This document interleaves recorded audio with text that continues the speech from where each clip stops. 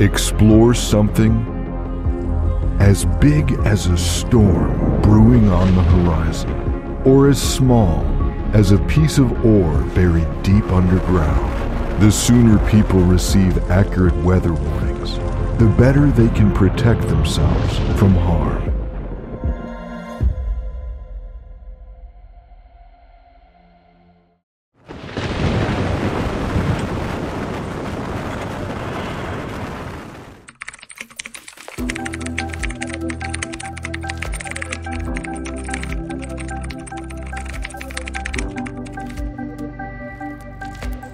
Please tell me about yourself. I'm Tian Oi, Chief Scientist in Artificial Intelligence at Huawei Cloud. After graduating from the Department of Electronic Engineering at Tsinghua University, I moved to the University of Texas in San Antonio and served as a faculty member at the Department of Computer Science for around 17 years. I joined Huawei in 2018. So your research has published a paper in Nature Journal about accurate medium weather forecasting.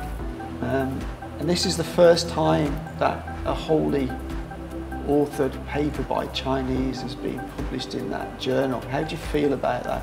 Huawei innovates foundational technologies and allocates human resources and capital for that purpose. I think that's one of Huawei's big achievements, and it's also an achievement for other Chinese tech companies. The Pangu Weather Model is available on the website of the European Center for Medium-Range Weather Forecasts. You can go to that website and see Pangu's daily weather forecast. With regards to the forecast, the European Center has confirmed that in the most important areas of meteorologists, for example forecast precision, and in particular the forecasting of extreme weather, the Pangu model has performed superbly and shown huge potential. Can you explain a little bit how you managed to achieve that using the Pangu model? An AI model consists of two parts: training and inference. We trained the model with massive data, including weather forecast data from the last 40 years. Thanks to that training, the AI model became knowledgeable. We model weather forecasting as a sky face prediction problem.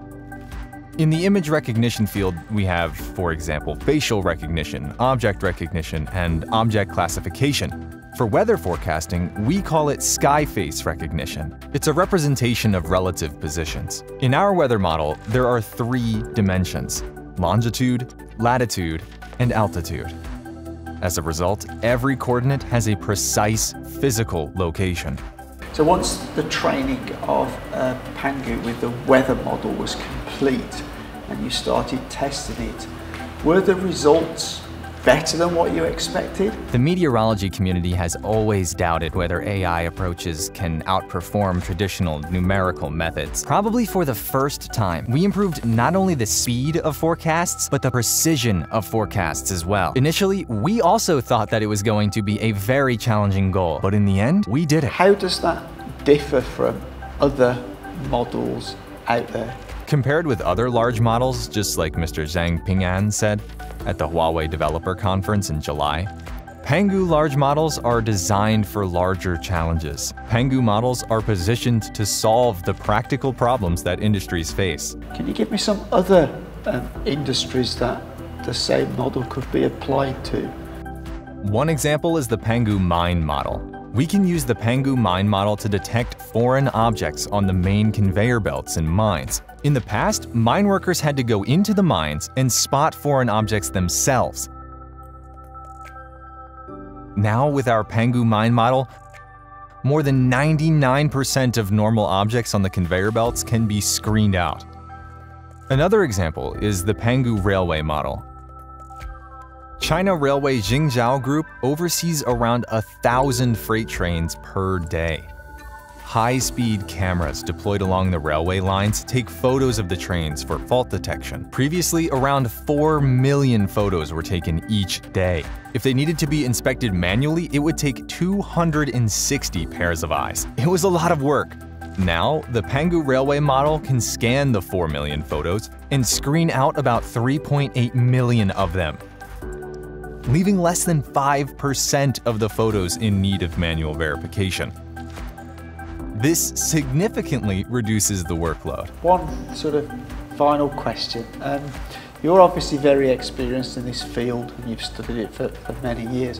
What advice would you have for young people coming into this domain? Young people are the future. At the moment, the AI field is evolving day by day. There's huge potential. We need a group of people aiming for the stars. We're pinning our hopes on future talent. I'm sure that they'll create many new things that will change the world.